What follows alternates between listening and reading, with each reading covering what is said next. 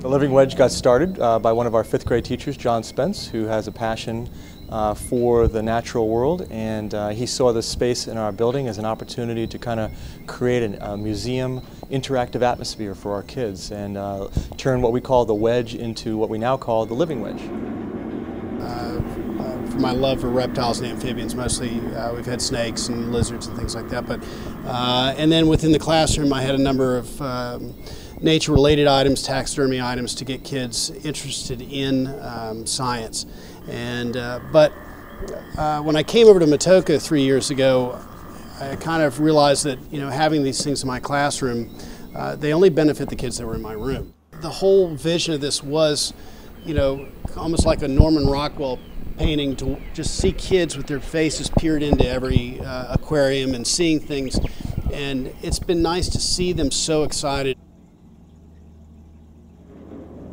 We have inland bearded dragons, which are from Australia.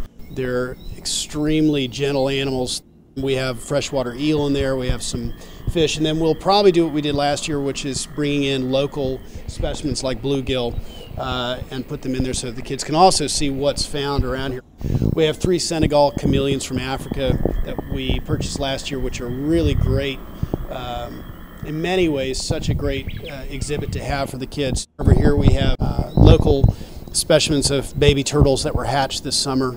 We also have a huge colony of Madagascar hissing cockroaches, and those we keep in the classroom. The kids and I raise mealworms all year long, and then large superworms. They also feed the lizards and some of the animals that do eat invertebrates. I've always had snakes in my classroom.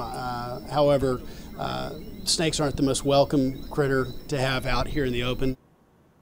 I think for me as principal at Matoaka, the Living Wedge just supports a message that we try to get out to our families, that we're not all about just reading or math or science or the fine arts. We try to balance out everything, and for us this really helps us to send a message to our learning community that the natural world has a great place and it's an important place.